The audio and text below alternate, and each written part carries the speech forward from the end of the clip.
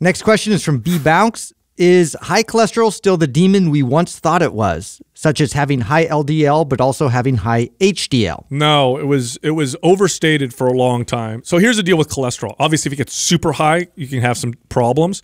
But if it's kind of high and all your other markers of health look good, it's probably not a big deal. It's one metric that you measure. Now, here's what studies show with slightly high cholesterol. You build more muscle and you're stronger. And it seems to have a protective effect in older individuals. In fact, people who live the longest tend to have relatively high cholesterol. So it's a very interesting thing that it's funny that we targeted it as a demon for so long, probably because we had some pretty effective pharmaceuticals at lowering cholesterol. So whenever we have a drug that does a good job of changing a number, we put a lot of focus on that number. And cholesterol with statins, that was explain the difference of the fluffy particles versus the other one. I always get this backwards or messed up whenever I try and explain this. What is the difference in that? Because there's like bad HDL and there's good HDL, right? Yeah, so you have your good cholesterol and your bad cholesterol, right? The good cholesterol has got a protective effect. The bad cholesterol has got more of a damaging effect. But it's an overgeneralization. If you look deeper, the really dense particles of cholesterol, the ones that tend to cause damage, the real fluffy ones tend to not. So, and here's the thing with cholesterol too. It's oftentimes we see it real high, or we see, for example, when you're looking at arteries and you're seeing the cholesterol and stuff patched up on the sides of the arteries, they blame the cholesterol, but really it's a side effect. There are doctors and scientists that believe that the cholesterol is being used as a way to protect or patch up inflamed Isn't areas. There, I mean, genetic components Huge. to that, is it right? The majority of that, right? When it's problematic versus dietary cholesterol. Dude, cholesterol is so important for our health that our body makes it. And your liver and your body dictate. I mean, you can increase your cholesterol intake and that you're eating, and your body will just make less of it. And you can eat less, and your body will make more and kind of keep you at this homeostasis. So based off that theory, you could go to the doctor and the doctor could technically tell you have really high cholesterol and you actually be in a very healthy place. Is that possible? Depends how high.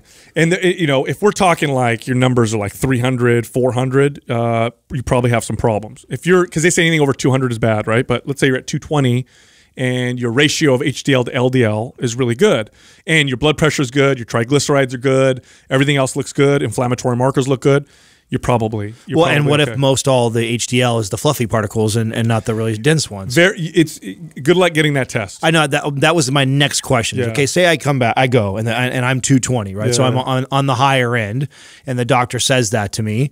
Do I have the ability to ask him, like, hey, are those more fluffy or are those more can dense? I get a more detailed look? Yeah. Unlikely. You'd have to go to a special. I mean, they're not. It's not mainstream yet. And most likely he's going to try and put me on a statin right away, right? He is, because a statin is so easy. If you take a statin, your cholesterol goes down. Done. It's a guarantee, right? It just works. By the way, there's a natural statin. If you're somebody who's dealing with high-ish cholesterol and it's kind of borderline and you're a little concerned and your doctor's a little concerned, you can try red yeast rice extract, which you could buy over the counter, and it's a natural statin, much milder than the pharmaceutical ones, and it will lower your cholesterol. Now, I thought actually dietary cholesterol has very little to do with your HDL and LDL levels. Correct. Correct. In fact, they're changing their stance. They're now saying that cholesterol is no longer a nutrient of concern. Typically, poor cholesterol numbers are coming from an inflammatory response. Diet is high in calories, high in sugar, you're not active, and then genetics. Justin hit the nail on the head. There are people who just have, you know, there's a condition, hypercholesteremia or something, I'm not pronouncing it right, but something like that, where people make tremendous amounts of cholesterol and then they're very prone to issues with their heart. In those cases, statins can definitely be a lifesaver. So now are most doctors up to speed on this to where, or we still have doctors that go, oh, stay away from the butter and bacon? I don't know. I wouldn't. Yeah, and eggs. You know, cut those out. Think about the pharmaceutical industry in general. How much power? Yeah, how much power and influence they like. So I don't think new information like that is really being pushed as hard. No. Look at it this way. Statins have been around now for a little while, and they very effectively lower cholesterol. And when they first came out, there was a prediction that this would just revolutionize medicine and the heart attack and heart disease rate would go through the floor. Now, here's what happened. If you look at the statistics, the survival rates from heart attacks and heart disease increased dramatically. Not from statins. It was from advances in the procedures, like putting stents in your arteries and stuff like that. Heart disease rates are still high as hell. Statins have barely made a dent or no dent whatsoever. Now, I know there's studies that show that statins might have some benefit. There's others that show there's no benefit. There's studies that show that statins reduce cognitive function, increase your risk of dementia.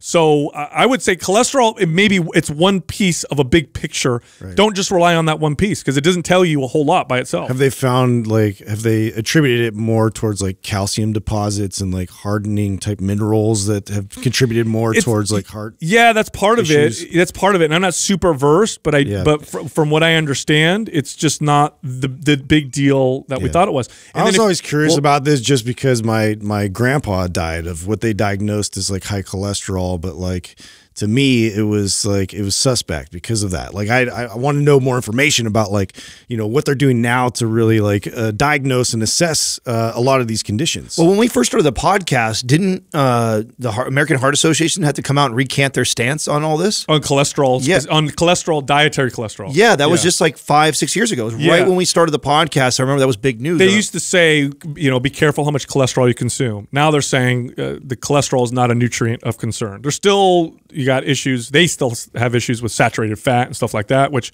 we can make arguments for as well. But cholesterol now, I think it's pretty mainstream accepted that it's not something that you need to be careful for that you consume. Now, here's the deal. Old school bodybuilders knew, and this is a legit thing. You try this out yourself. They knew when they consumed a lot of cholesterol, and remember, these are healthy, fit people. These were old school bodybuilders, so they weren't on all types of gear and all that stuff.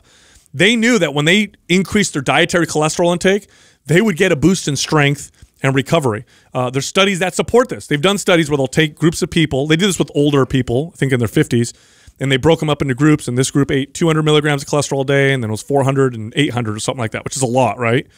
And the people who, the more cholesterol they consumed, the stronger that they were and the more muscle that they built. I experiment with this all the time. You guys know me. You guys have seen some of my breakfasts where I'm eating 8 to 10 egg yolks just for the cholesterol.